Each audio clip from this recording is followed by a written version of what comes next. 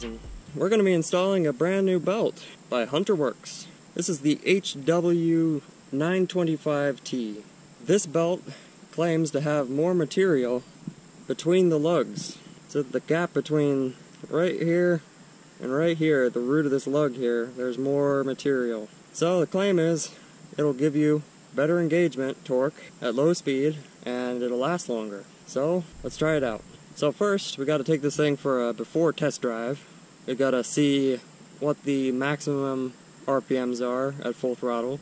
We'll also test to see what the engagement is like at low speed. See if it's kind of slow, if it slips a bit, and once we get that, we'll go ahead and we'll install the new belt, this belt, and we'll go ahead and we'll repeat the test. Now there is also a disclaimer that being that this is a brand new belt and that belt is got 600 miles on it, it's going to take a little bit to break in. So the numbers for the RPM, the max RPM, and the engagement might change. They're probably going to smooth out. Maybe the max RPMs will come up a bit. I don't know. But we're just going to go ahead, throw it on, and see what it does. Alright, let's go for that test ride. Alright, we're at the testing grounds. Go ahead and turn the air conditioning off. Yes, this has air conditioning, because that takes a little bit of the load off the engine. I also have a question for anybody else who maybe owns one of these North Star Edition machines with the air conditioning. Do you have good air conditioning, like a car or truck? Because this thing does not get that cold, especially when it's like 85 degrees outside. The vent temperature is like 72 degrees. It's really not impressive at all, and it barely cools me off. Like if I've been working out and real hot, I need to come in here to cool off a little bit, it just doesn't do it for me. So, is that a common thing? Is that a common thread with these machines, or is mine just one of the bad apples? Alright, so we're going to go ahead and put it in diff lock. We're going to put it in standard mode, because work mode limits your max throttle. And we'll go ahead and just drive around, and then there's a flat spot where I can give it full throttle. Here's my engagement, so I'm going to creep up to it. It's like right at,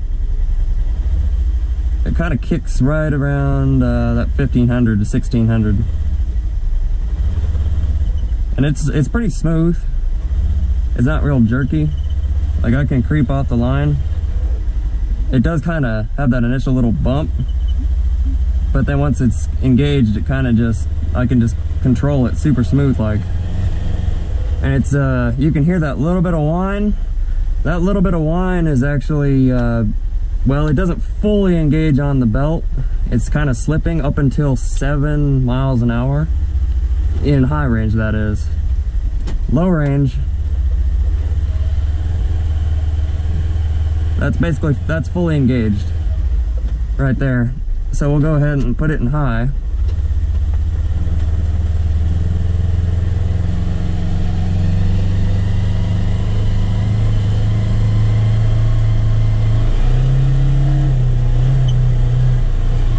And right around 7 miles an hour is when that kind of squealing goes away. It's not even like squealing, it's just like a whirring sound, like a whining.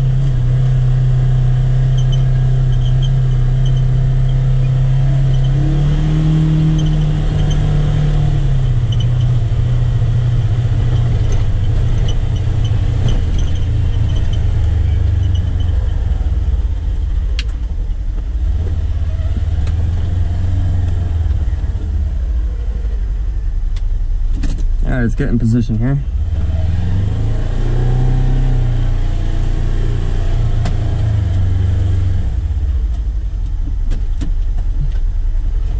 Got on flat ground, so it's nice and level. Don't want to be cheating a bit. Alright, let's give it.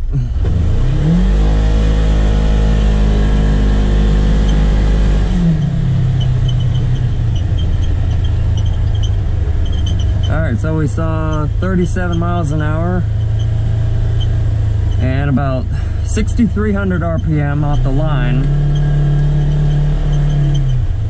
And then it dropped down to about 6,200, 6,250. Let's see what he does again. Alright, so it dropped down to 6,100 RPM right about there. So it starts off 6,300 and then it drops down about 20 miles an hour, then it drops down to like 6,100 RPM.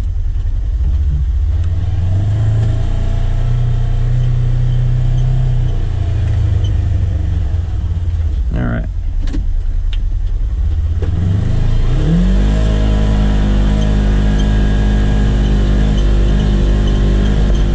There's 6,050 RPM.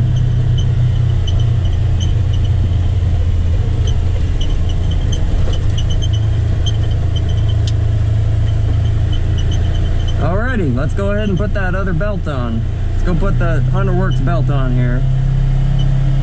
Alright, so I've got the belt here, got the tools here. We're gonna need a 8mm socket and an extension. Alright, let's pop the bed up.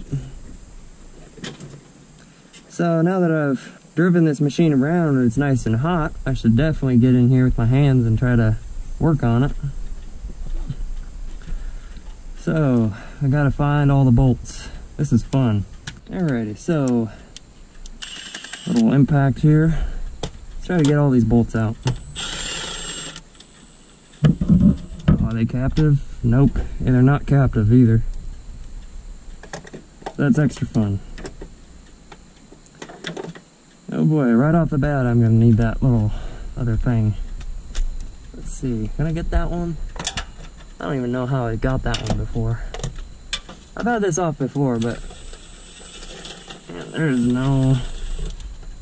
Man, if you had to do this trail size, it would be kind of a pain. They just don't give you enough room. There's one down here. I didn't put them in very tight last time. At least they don't have like a ton of thread.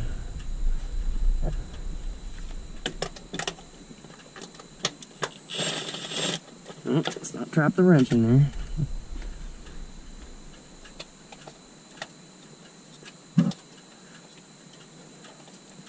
Yeah, this is gonna take a minute. These little stinkers. The manual procedure for this, by the book, I mean, they want you to take this whole pipe loose. I'm not gonna do that. You don't have to do it. I've had it out, had this cover out without doing that, and I'd rather not, because right here's your air filter and this is your clean side. This is your filtered air, and you get dirt in here and, well, where's it going? Right in the engine. Have a bolt there. Nope, got that one. Sneak under here. Push that boot out of the way.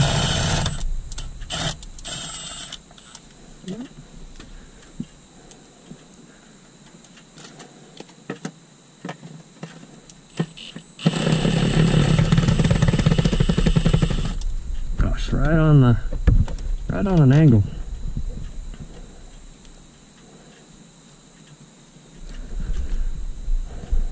Alright, I'm gonna need that ratchet.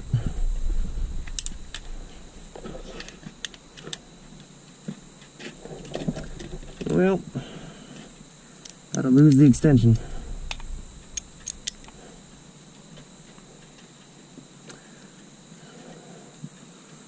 This is gonna be fun.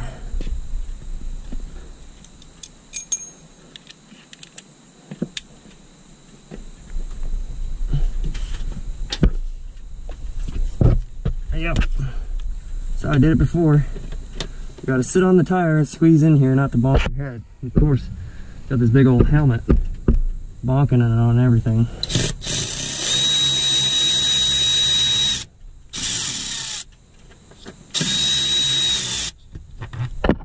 That bolt's out. Drop it on the ground. Where's the other? Oh, okay, this one. I got one bolt left. And I've got two left, of course. I don't even... How? So there's one right here. I have zero clue how I'm gonna get that out. Because you can't come from... Well, You know what? I think I can. Never mind.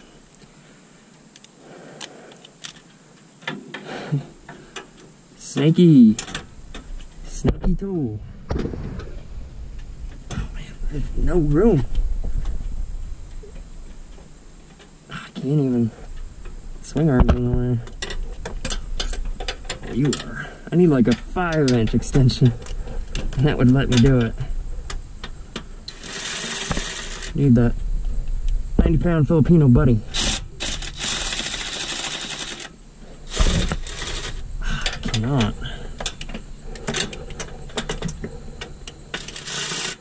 Dang it, come on. You gotta hang upside down from your ankles with this one. Damn it. I don't know how I got that out before. I do not remember. How did I do that? Man, I think I... Jeez, how did I do that? I have zero clue how I'm gonna get that out. Alright, well I've got... Just get this one while I can.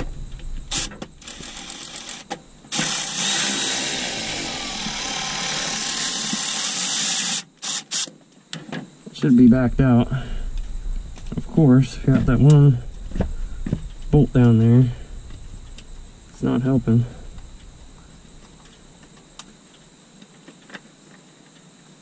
Don't want to drop these in the skid pan. Is this even tight? Oh, is it even tight? No way, it's not even tight. Alright, if I can't even get a hand in there. It's crazy. How are you supposed to get this out? Ouch. There's like no reasonable way. The bolt, it just doesn't want to spin. It's loose, but it doesn't want to spin.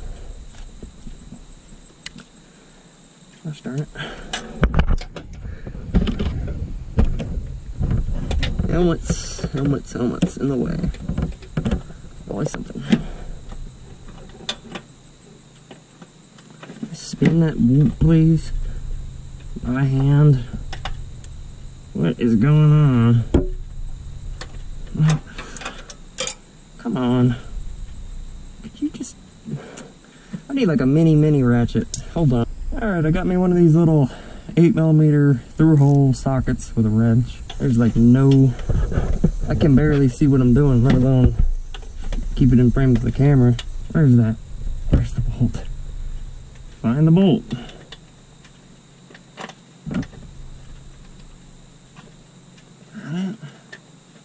This is a joke. I can't even I can get it on the bolt, but good luck finding a position to swing the wrench. Alright, so I got another 8mm. I grabbed the wrong one. Alright, so I grabbed another 8mm socket. This time it's a 1/4-inch drive instead of 3/8. Got myself a little skinny extension. Maybe that'll give me just teeniest amount extra control.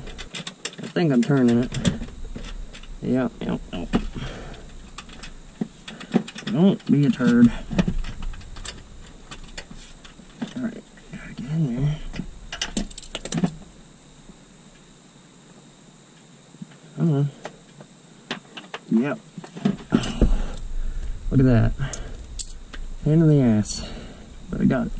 So, you think that's the problem? Well, how do you get this out? You pull it out just enough, push it up.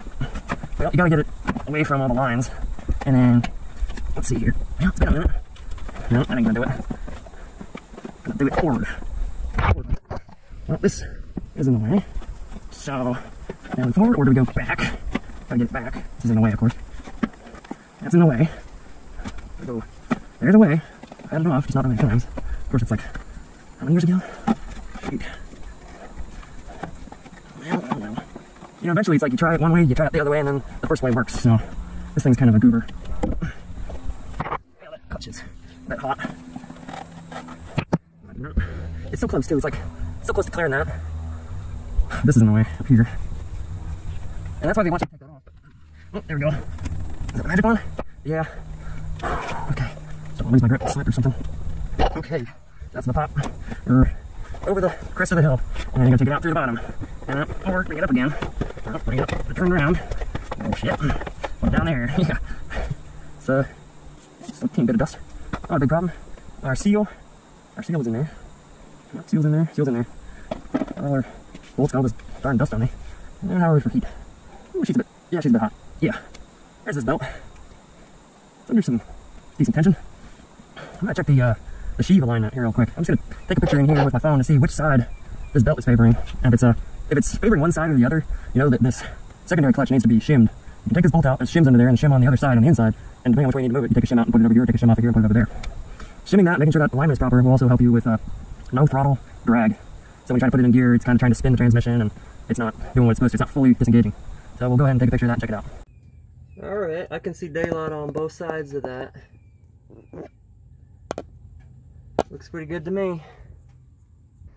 Alright, so we're going to need one of these tools. Every one of these machines would come with one of these. This is the tool that allows you to take the spring and compress it so that you open up your secondary sheave here, and that lets you get the belt off. So let's go ahead and do it.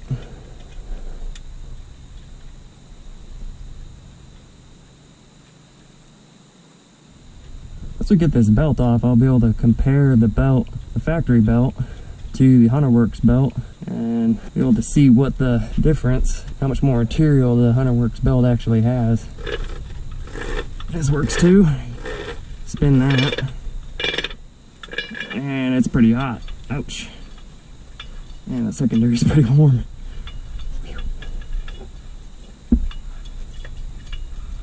So that's what I get for reaching in here and grabbing it.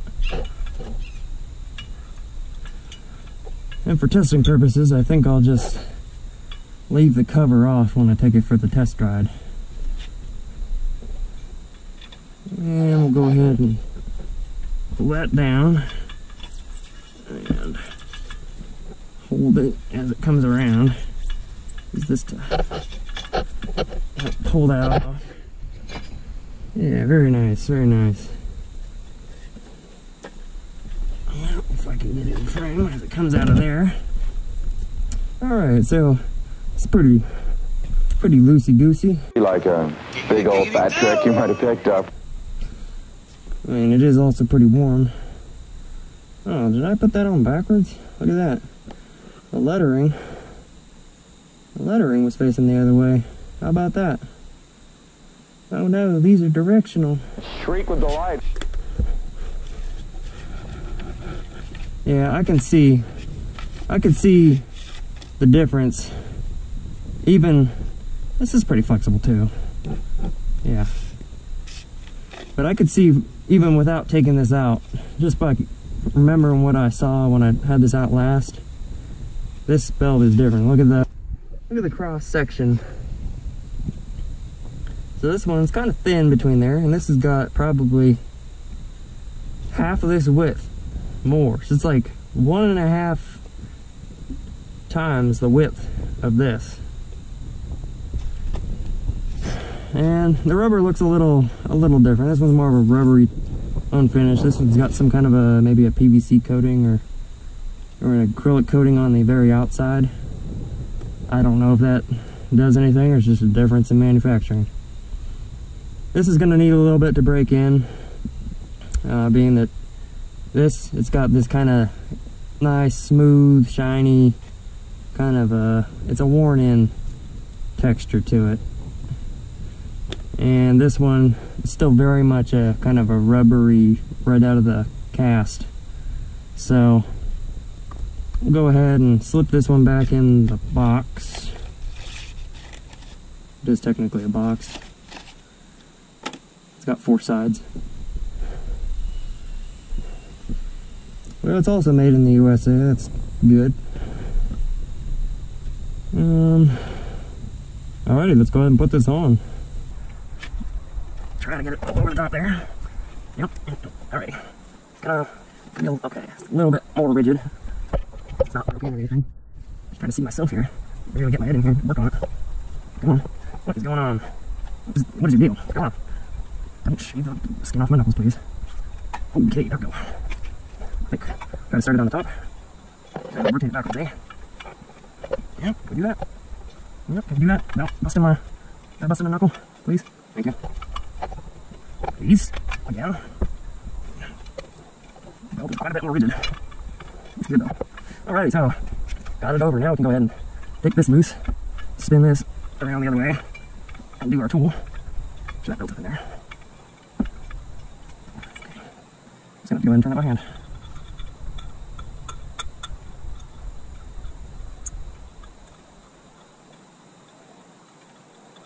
Alright, got the tool out now. I guess you could spin this by hand to get the belt to go where it needs to, but I'm just gonna go ahead and turn the engine on.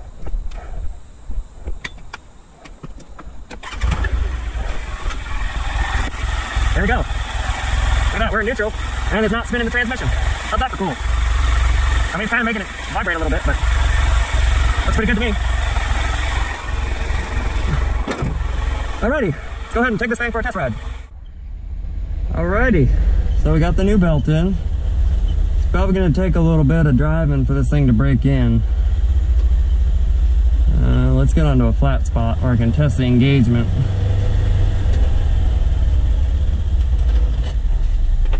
Alright, so we're not rolling on our own. Let's see what it does. So engagement RPM is right the same. Let's see what it does off the line, just kind of slowly pulling out.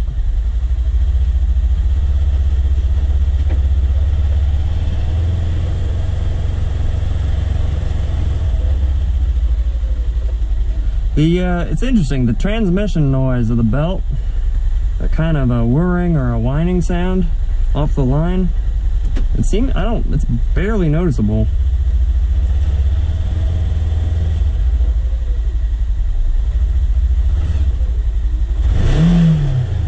Woo! Alright, let's try that in high. Yeah, I like that.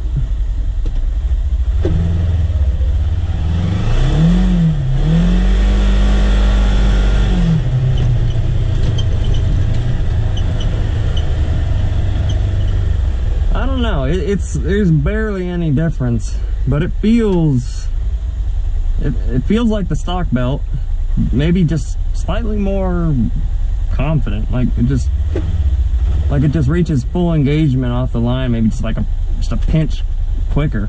So I know they say you're not supposed to let this thing go to full throttle like the first 10-15 miles, but I don't have 10-15 miles to drive just for a video, so let's go ahead and jam this thing. Broke the tires loose. Wow. Damn, son. Broke the tires loose. That's... wow. Dry grass typically doesn't break the tires loose in two-wheel drive diff lock. And that wasn't even performance mode, too.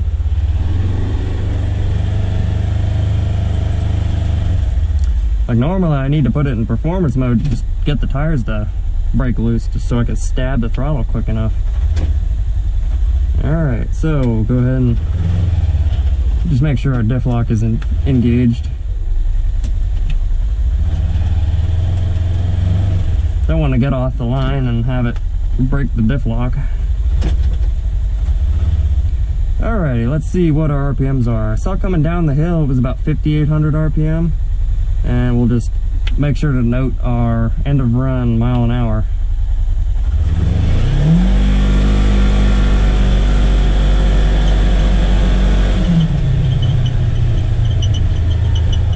Alright, so I thought about the same max speed,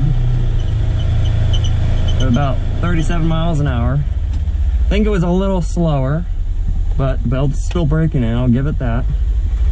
I'm gonna take an eye on what my RPMs are.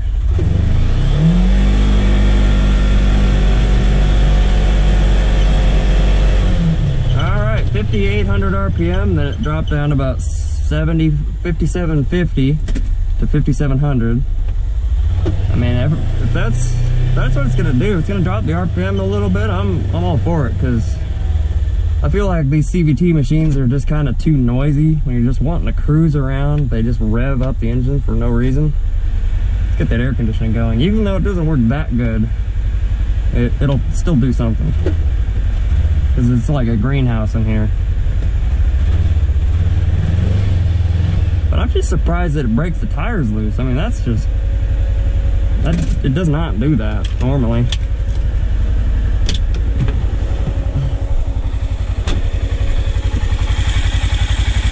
How are we looking in here?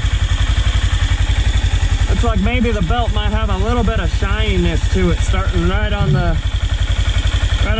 those teeth there, starting to shine up.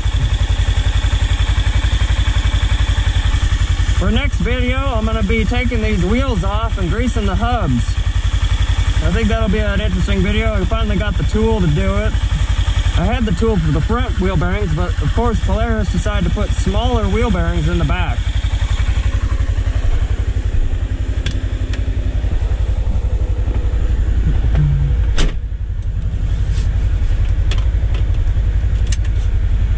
Seatbelt on, helmet engaged.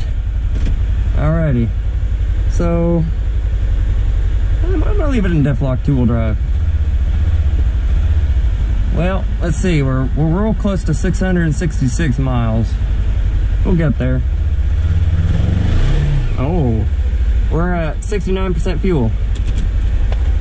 And I just broke the tires loose, no joke. I'm not even trying, I just kind of like broke the tires loose.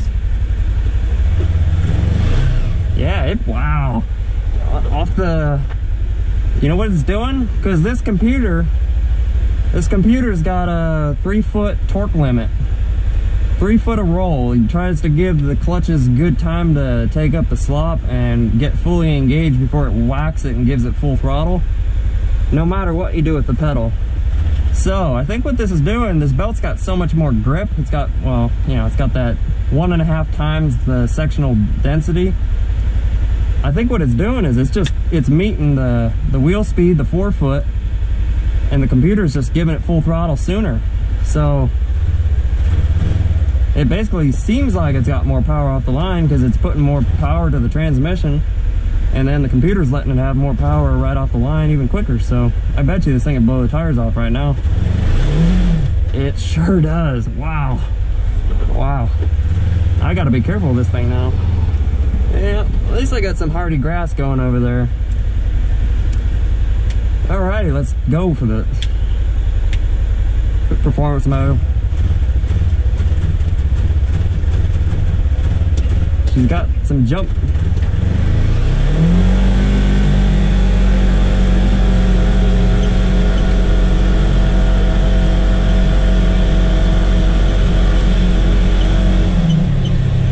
.36 miles an hour.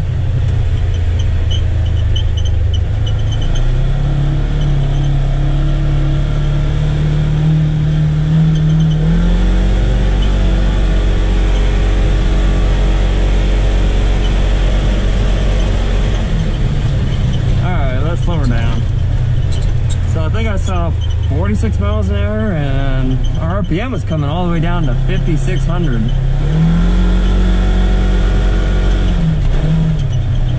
Yeah, it's hanging right around 5560 or 5550. There's 5600, 5700, 40 miles an hour.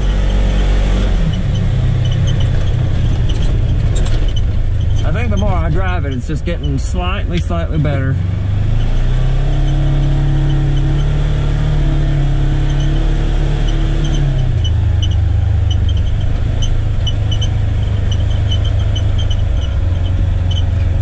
Well, like I like to say here, well, you got to do the hard braking. Well, so you got to do the hard braking.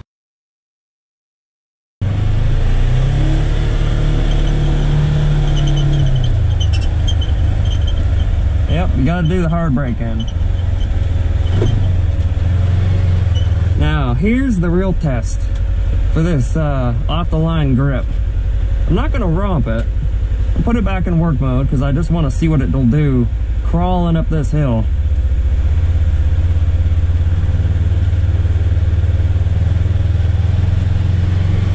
Oh, you know that. should have done this in the test drive beforehand. But just from driving this vehicle for the last, 660 miles, I kind of know this machine, and it makes a lot of noise with the old belt trying to come up this. This thing is just quiet and just grips super smooth. I mean, even 3-4 miles an hour, and it's just gripping. Oh, broke the tire. Hold on. That wasn't even both tires. Give me a break. Or was it? No, that wasn't both tires. I don't know what's going on with the diff lock. Just decided not to join the party.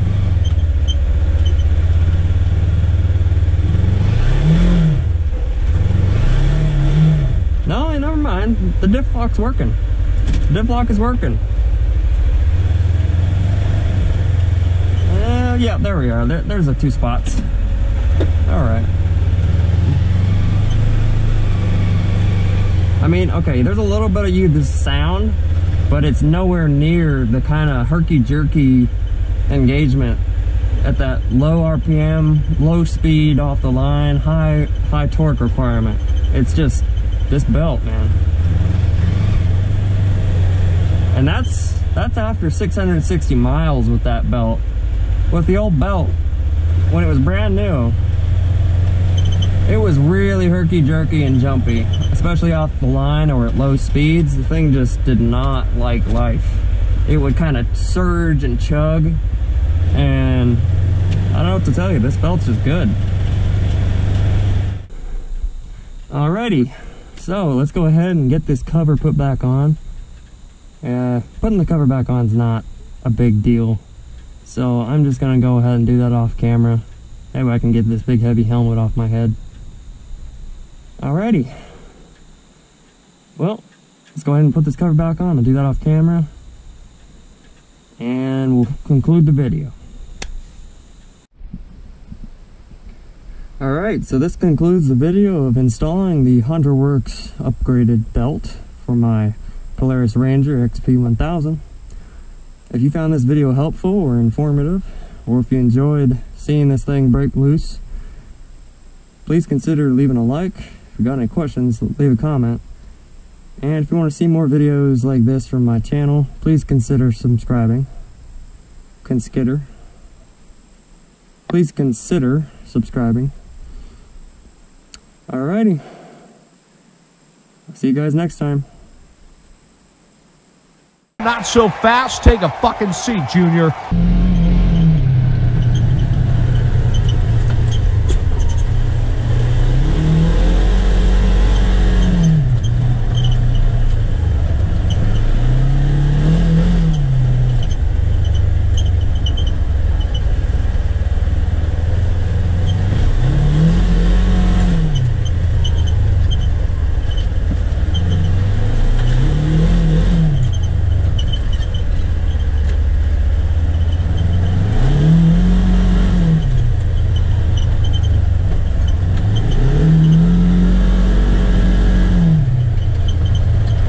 As for the 9-year-old, that's his fucking 5th ball of the game, that selfish prick.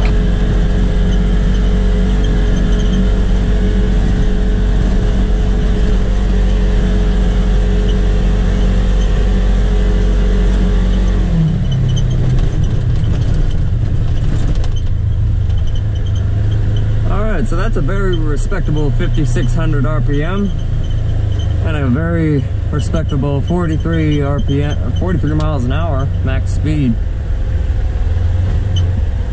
And it breaks the tires loose coming out of the turns too.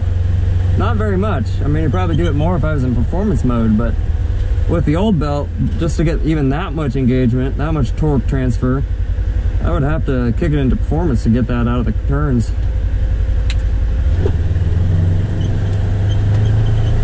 Got 660 miles.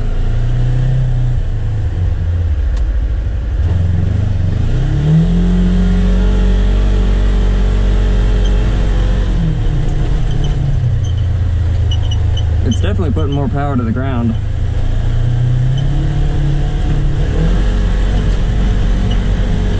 Like I can feel the rear end fighting for traction down there. Like it's actually dripping and ripping.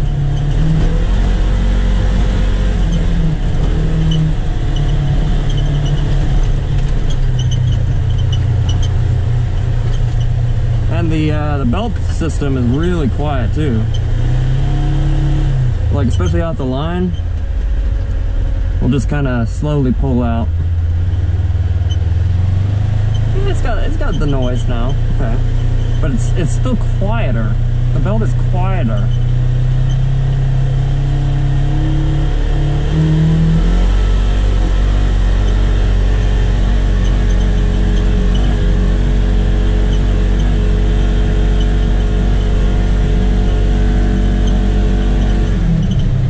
There's 41. Yeehaw.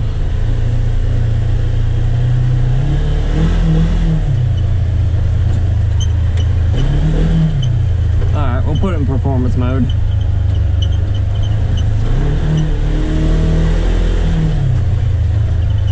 It's very touchy in performance mode.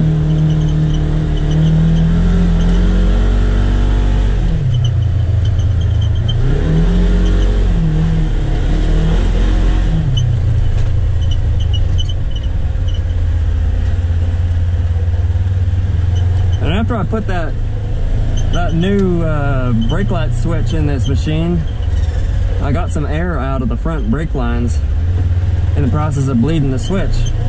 And the brakes ever since have been a lot more powerful.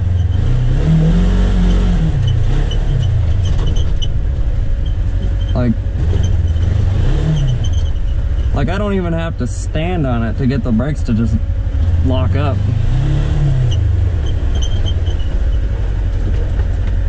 Like if you stab them, they actually kind of do something. Whereas before it was like a car, but no power assist.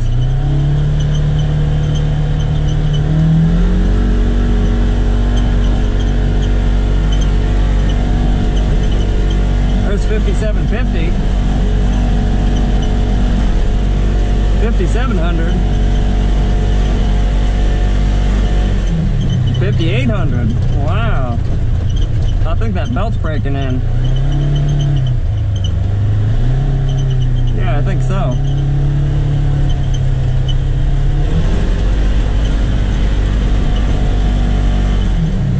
Yeah, I think that belt's breaking in. I gotta remember how fast this thing is. Gee whiz.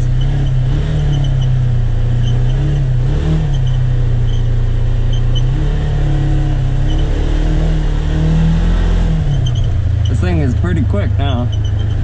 It seems like it's got more torque out of the corners, where like it had to just kind of think about it before. Now it's just kind of like it puts it down. Holy moly. Yeah, like I can feel it break loose on the rear. Not big, not swinging wide Tokyo drifting, but like it actually just kind of, just a little bit. Just a little bit. I like that. That's pretty cool.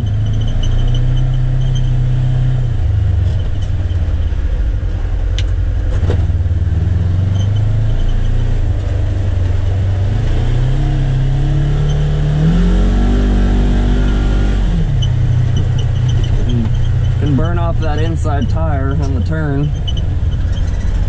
Woohoo! A little bit of a weight transfer there. The engine braking went to one wheel.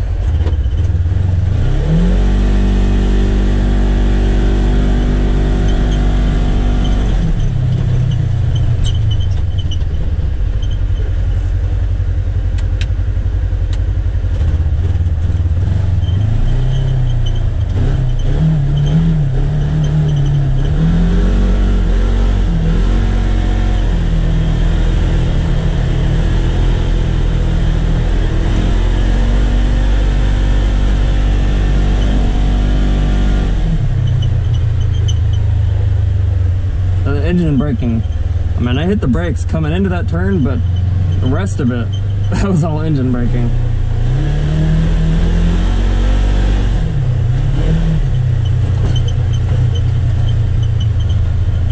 Alright, no brakes. That's all engine braking right there.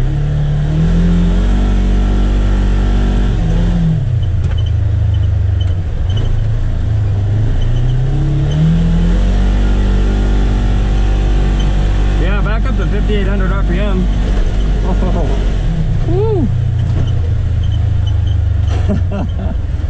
That's been a while since I've done that. It's one hell of a roller coaster.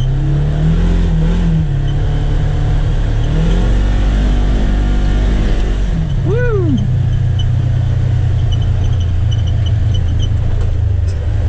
Gee whiz, my butt came out of the seat.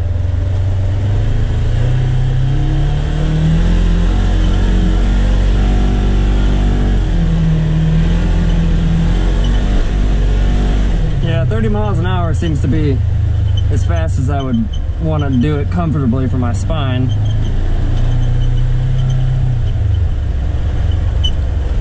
The suspension's a little soft. Alrighty, well this is fun. Let's get on to something else. Well, look out for the next video I'm going to make. Next video I'm going to be greasing the rear wheel bearings on this Polaris, and I think I'll go ahead and re-grease the front wheel bearings on this as well. So alright, stay tuned for next time.